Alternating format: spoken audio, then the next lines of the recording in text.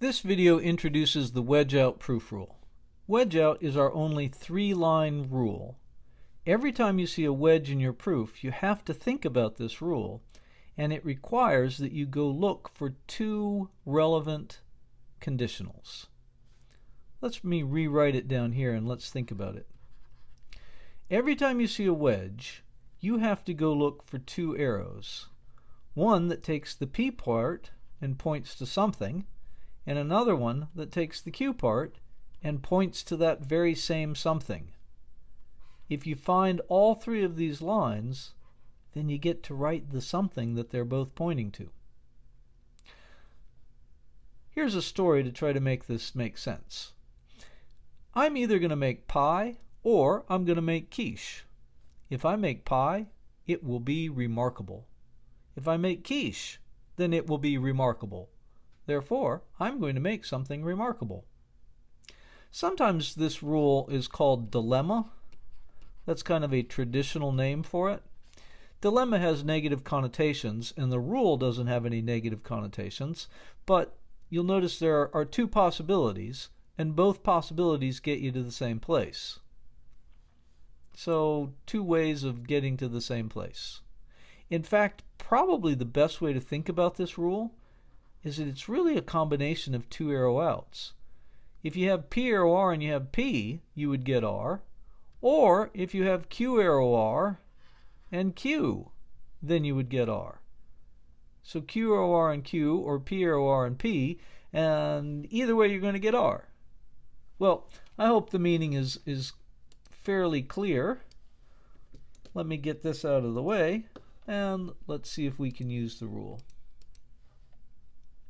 Okay, so here's an argument. The first line has a wedge as its main connective. That means we should think about wedge out. Although, to be honest, notice that line 2 has an ampersand as its main connective, so why don't we go ahead and break that up. Let's do the easy work first.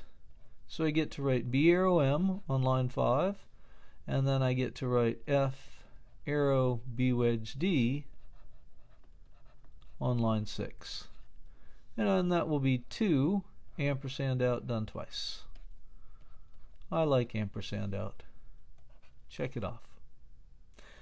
Now, let's think about line 1. It has a wedge as its main connective, so obviously it is an instance of P wedge Q. F by itself is P, and then the Q part is all that stuff in parentheses. That's obvious. Well, if I see a P wedge Q, the rule tells me I have to go look for P arrow R and Q arrow R. Do I have a conditional someplace that starts with F? Well, in fact, I do. So here's a potential P arrow R. The Q part is tilde E arrow G. Do I have another conditional that starts with E arrow G? And by gosh, I certainly do right here. And so here's a potential Q arrow R. Are the R's the same in both lines? And yes, here it's B wedge D, and there it's B wedge D. Aha! On line 7, I'm going to get to do the wedge out. P wedge Q, P arrow R, Q arrow R. I've got all three things, so the rule says I get to write R. And the R part is B wedge D, so that is what I shall write. What will the justification be?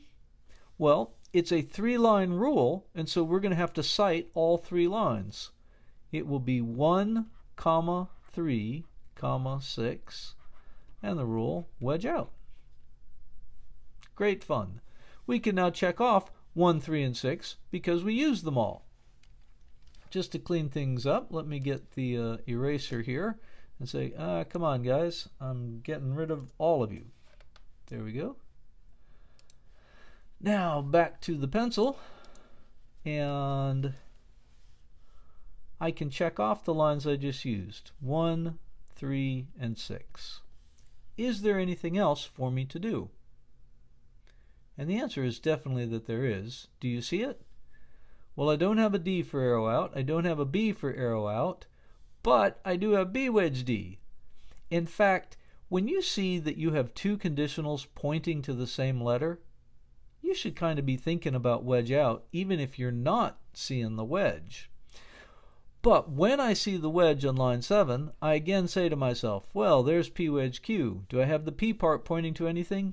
Of course I do. There's P arrow R, and the Q part D, well, there's Q arrow R.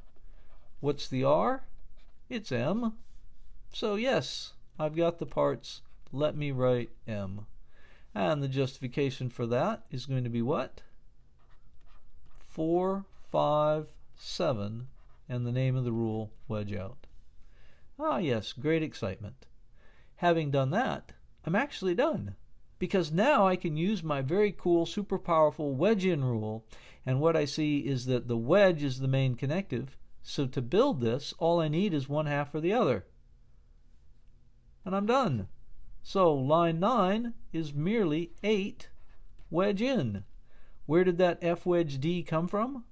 I pulled it out of the air, because that's what this rule allows me to do.